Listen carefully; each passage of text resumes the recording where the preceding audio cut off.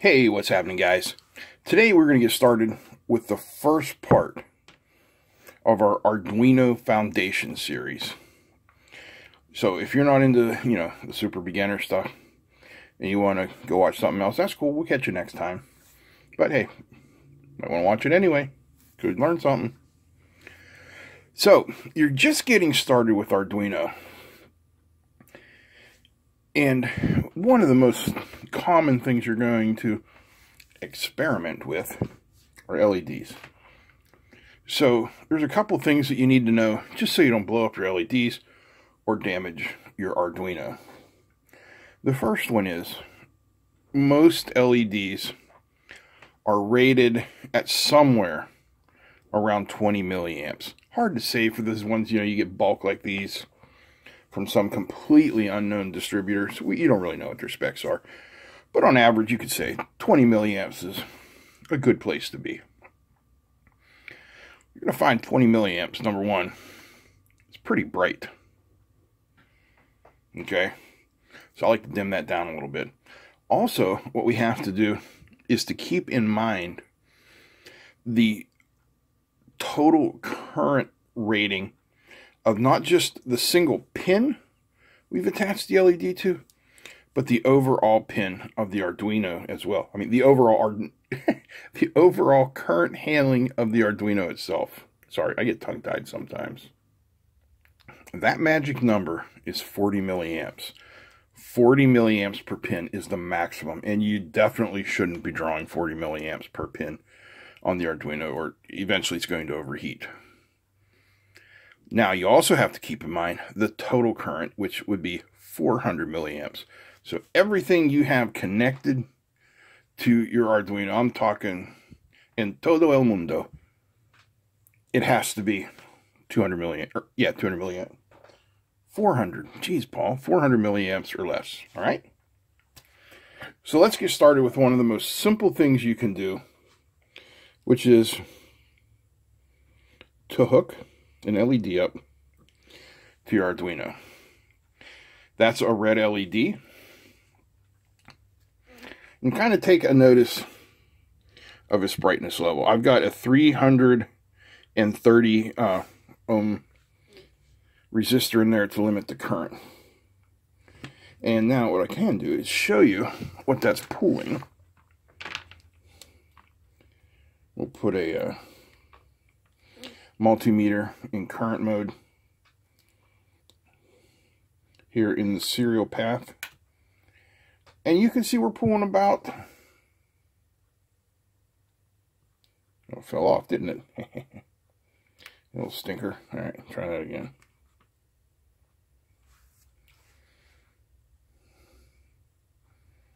So right about 9 milliamps with a 330 ohm resistor. All right.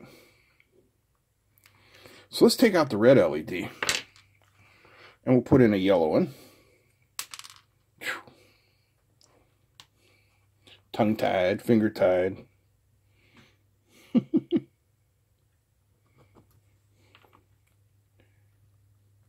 right, so there's our yellow one. Pulling about the same as the red. You can see the brightness level there. Okay. Then we'll go to green.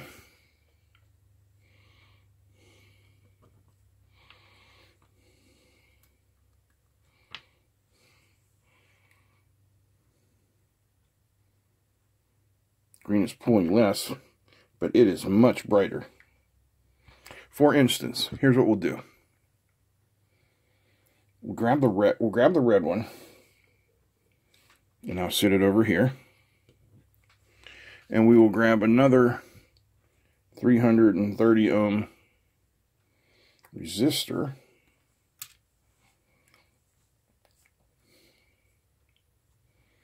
And we'll put it in its place.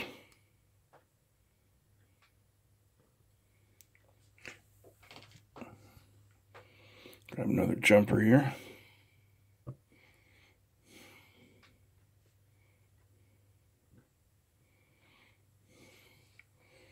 Now look at that.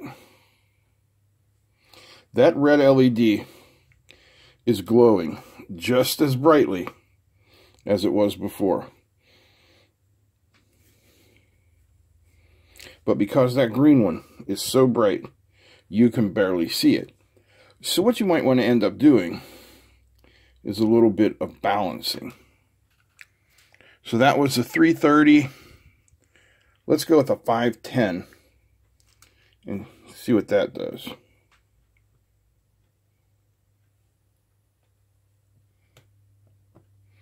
Oh, look at that. Something wrong with that pin. Because I set up all these.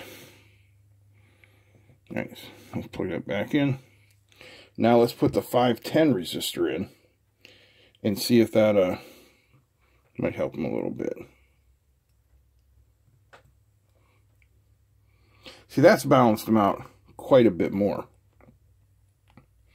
And you can see now we're only drawing 4.4 milliamps. Could you imagine 5 times more output? It would almost blind you, especially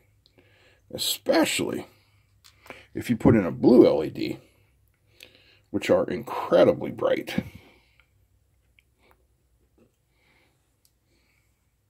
Look at that. Let's see what the blue one's drawing.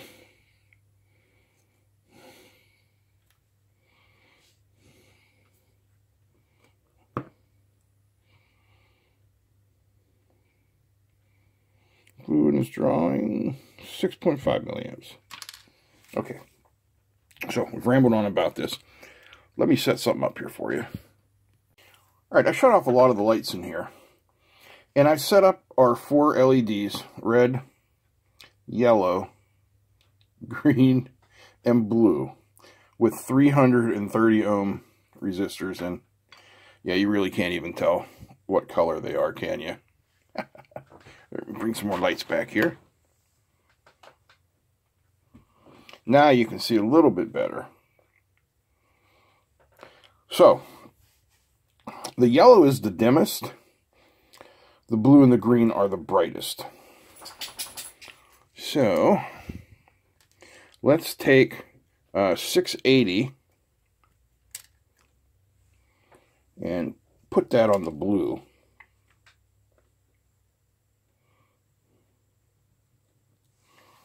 Now that's a little better. And I think I'll do a 510 on the green.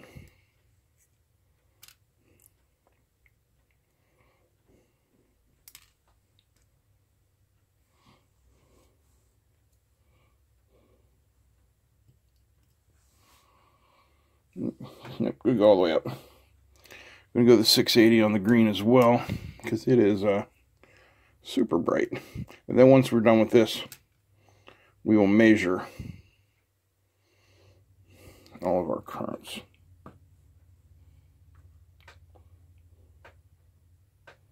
Put it in the right place, Paul. Okay, that's a bit better. And then if I shut the lights off again, you can almost you can almost make out some colors, but there you go. All right, so let's bring our meter up. Zoom out here a little bit so you can see.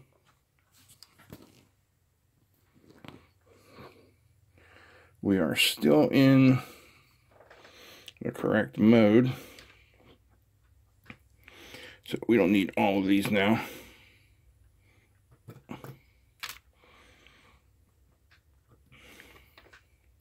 So our red, we haven't changed anything. It's still at 330.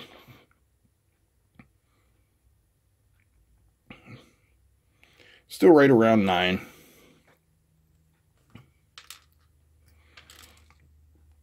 Our yellow is also at 330. And it's about half. You could lower the yellow maybe down to 220. Okay. Now here's our changes. Here's the green.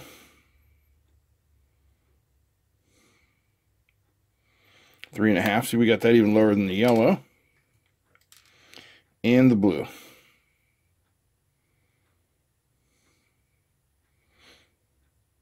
.3. So we're looking at let's say 6.6 call it 7 plus 18. So what, 25 milliamps total on the entire Arduino. So that in itself is not bad at all. But I guess what I wanted you to get from this was just pay attention to how much current you're asking the Arduino to either source or sink. Source means to put out. Sink means to absorb in. Okay? We'll get into more of that later. Just remember, 40 milliamps max per pin. Keep it around 20, okay? I don't want things getting hot. 400 milliamps max over the entire Arduino. Alright, so now you know how to use and balance LEDs with your Arduino. I hope you enjoyed this. If you did, give me a thumbs up. Feel free to comment, share, and don't forget to subscribe. Big thanks to all the patrons. If you're wondering why I didn't use my normal 01 meter for today, I like this meter as well as the 01, and this one just shows up better on camera. That's the only reason. Alright guys, that's it. I'm out. Peace.